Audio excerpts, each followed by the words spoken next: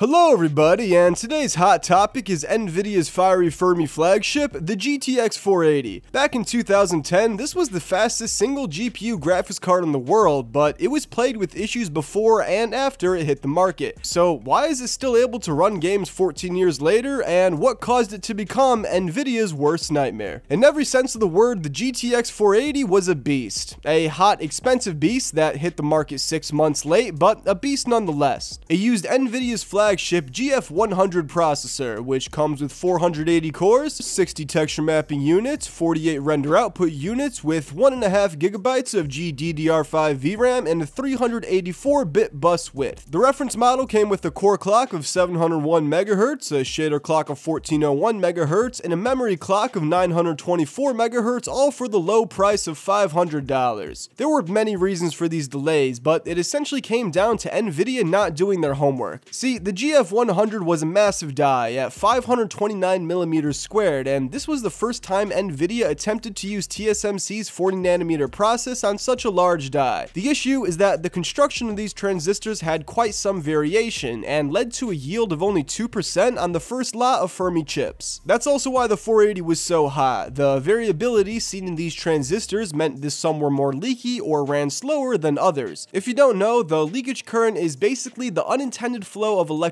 current in a circuit, often occurring due to transistor level imperfections. They could fix the slower transistors by upping the voltage, but higher voltages caused the leaky transistors to leak more, which created more heat, and more heat makes the leaky transistors leak more. Architecturally, it was flawed. The GF100 was arranged into 16 clusters of 32 shaders for a total of 512 shaders, so they couldn't pick and choose which specific shaders to disable. They had to deactivate a full cluster of 32 shaders, which is why the GTX 480 only has 480 shaders rather than the intended 512. Since this core configuration isn't what Nvidia initially advertised, this caused some reviewers to speculate that a follow-up 485 or 490 card was undoubtedly on the horizon, but this never came to fruition. Some were even able to locate leaked engineering samples of the original GTX 480 with all 512 shaders unlocked. However, it only performed 6% faster while consuming 43% more power. So it makes sense that we never saw such a card and had to wait until the 500 series to get a Fermi 2 card with all 512 cores. But you can't really blame TSMC. ATI's 5000 series also used the 40nm process and didn't face these issues. They did have some problems with them for their RV740 processor, but were able to learn from their mistakes and work around them for the 5000 series. That's why ATI was able to release their cards 6 months before Nvidia and aren't notorious for their excessive thermal output. ATI was essentially on top at this time. Their 5870 was in direct competition with the 480, and although it only had about 90% of its performance, it cost $100 less. Meanwhile, the 480 was known for being expensive and extremely hot, pulling about as much power as ATI's dual GPU graphics card, the 5970. It wasn't even abnormal for the 480 to hit upwards of 90 degrees Celsius, and some even cooked eggs on these cards. ATI even made a skit about a SWAT team raiding a suspected grow house, which turns out to be just some guy with a 480. Still, the first generation of Fermi cards wasn't a complete flop. There's not much good to say about it, but it did set the stage for the successful 500 series, and the 460 was an excellent mid-range card with more performance than comparable Radeon cards in the same price range. So that brings us to today. 14 years later, and I got my hands on a lightly used GTX 480 in its original box for only $20. Taking apart the card, and we find that it's in excellent condition. There are some signs of buildup, but the interior and exterior were mostly clean. The underside of the heatsink also reveals a copious amount of dried up thermal paste used to cool this huge IHS. This is also the first time I've seen a graphics card with a heat warning sticker, which I probably should have heated later in the video. Aside from that, this card was made by EVGA with a slightly different shroud, but the same clock speeds and PCB cutouts as the reference model. Now, everything I've said so far hits at this card being a failure, but its performance in modern games was nothing short of surprising. For the test bench system, we'll be using an i7-4790 with 16GB of RAM and a 0.5TB SSD running Windows 10 Lite. Driver installation finished up quickly, and we were able to run a slight overclock of 200 MHz on the shader and 140 MHz on the memory with the default voltage. So how does it perform in modern games? Fortnite was up first and gave me this lovely driver warning issue, which I was luckily able to bypass and get into the game. It automatically configured the settings to the lowest possible with a 3D render resolution of only 50%. 1080p was a pretty common gaming resolution back in 2010, so I ran it with that and ended up getting an average frame rate of 67 FPS. It was very consistent as well, with 1% lows of only 32. And aside from the horrible loss in graphical quality, the game ran smoothly and peaked at only 74 degrees Celsius. At this point, modern gaming actually seemed plausible on this card, so we hopped into the finals with somewhat nonsensical dreams of a playable frame rate. This one also threw a warning and said that the 480 was below the minimum system requirements, but it still launched. We played this one with the same settings as Fortnite in 1080p with the lowest settings and a render resolution of 50%. It got an average of 22 FPS with 1% lows of 14. Still, I was able to get a kill, but this is not exactly what I would consider playable. Now, no amount of overclocking was going to fix these issues, so we moved on to Cyberpunk 2077, which crashed. The same thing happened in Crisis Remastered, but Apex Legends was at least able to start. We also played this one in 1080p with the lowest settings and an adaptive render resolution of 30 FPS. Once again, not great, garnering an average of only 24 FPS in 1080p and 27 FPS in 720p. This kinda demonstrates that the card has aged like milk, but these are modern AAA titles and anything even close to a playable frame rate is a feat for a 14-year-old graphics card. GTA 5 for the PC was released only 5 years after the 480, so we decided to crank the settings as high as possible and see what happened. Considering how quickly technology was advancing back then, the 480 actually exceeded my expectations. We also exceeded the VRAM limitations, using 2.4 out of the available 1.5 gigs of memory. Still, it managed to get an average frame rate of 56 FPS and ran extremely well. GTA 5 is a very well optimized game, especially considering how good it looks, but seeing it run well on hardware that's over a decade old will never fail to surprise me. Far Cry 4 came out only 4 years after the GTX 480 did, and keep in mind that this was $500 when it released. It didn't run well at all, and got an average of only 30 FPS in 1080p with the low settings. I tried dropping it down to 720p, which raised the average up to 56, but was still disappointing. I did try overclocking the card a little bit further, but it didn't really make a difference. We're gonna rapid fire the last few. Counter-Strike 2 looked like Tetris. I had to run it in a resolution of 1366 by 768 because 720p wasn't an option, and I knew 1080p was gonna be a bad idea. It got an average of 51 FPS, which is alright, but was less than I expected. I made a video about this game with the HD 5750, and ATI's card actually outperformed it, getting 55 FPS in 1080p, and that was a much cheaper card. Rocket League with the quality preset, aka the high but not ultra settings, got an average of 92 FPS in 1080p with 1% lows of 39. Competitively playable, it ran great and was smooth throughout testing. Beamng.Drive didn't run quite as well. With the low preset in 1080p, it got an average of only 31 FPS with 1% lows of 24. It also said that I was below the minimum system requirements of a 550 Ti, but this card is faster than that one, so I don't know what the devs mean. Next was PUBG with the very low settings in 1080p, where it got an average of 39 FPS with 1% lows of 29. I actually managed to get a kill in this one, and although it was definitely far from an ideal experience, it was actually surprisingly playable. I was also monitoring the GTX 480's temperatures throughout all the gameplay tests, and it peaked in PUBG with a highest temperature of 78 degrees Celsius. Considering how much information online points to this card routinely hitting 90 degrees Celsius and its notorious reputation, these figures were very surprising. I've also long since lost the side panel for this case, so we got a sort of open air design going, and this thing was radiating heat throughout testing. If I would have had it in a proper closed chassis, it definitely would have gotten much hotter. Regardless, these were some pretty impressive results from a 14-year-old card. I guess the 480 still does have a place in the modern gaming landscape of 2024. Realistically, only for low-end games, but its capabilities were honestly nothing short of surprising. It seems like I had just enough support for higher DirectX levels to be able to start most modern games, but not enough horsepower to effectively run them. Maybe one day I'll overclock this card to the point of self-destruction, but that day is not today. Also, all that information about the Fermi electronics I got from Charlie Damergian. He wrote an awesome article about it, and I'll link it below. It is an amazing read. Anyways, I hope you enjoyed the video. Consider leaving a like or subscribing because it genuinely helps me out. If you want to join the community, there's a link to the official Jane Discord server in the description where we talk about a variety of stuff. If you have any questions or related comments, then leave them below and I'll be sure to respond to them.